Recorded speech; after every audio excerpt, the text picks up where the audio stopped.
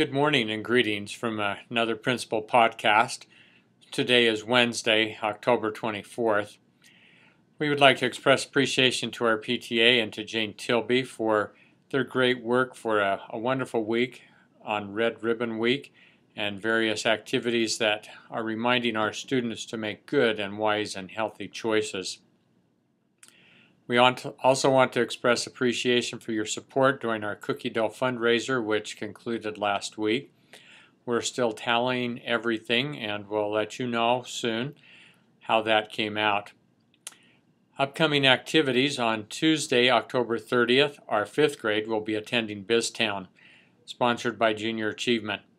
This is a great experience for our 5th graders as they get for a day to run an actual town.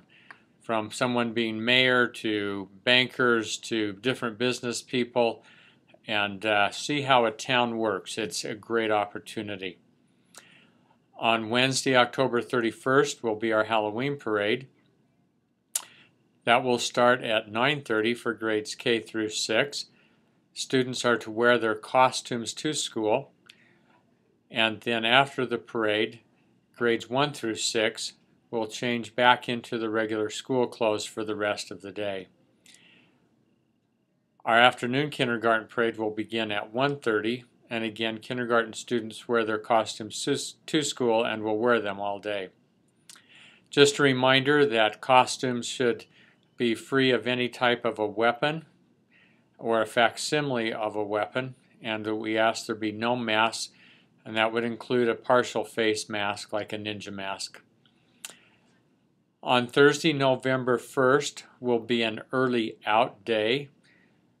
The Board of Education has enacted that day as some time for teachers in preparation for parent conferences.